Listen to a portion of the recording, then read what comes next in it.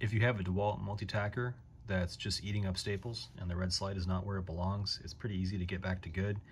Undo loosely just a few of these screws, don't do them all the way, so just a little bit on this guy and even more so on that, then you can pull the whole slide assembly out.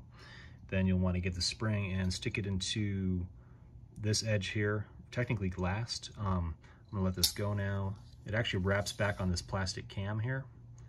So what I did was put the cam back where it belonged, run the spring behind it, attach it to the red on that hook there, and then stick the spring onto that while stretching it most of the way. No tools really needed to get that part done. Now I'm gonna slide all this back in together and tighten up those screws, and I'll be good to go. And hopefully it stops chewing up staples.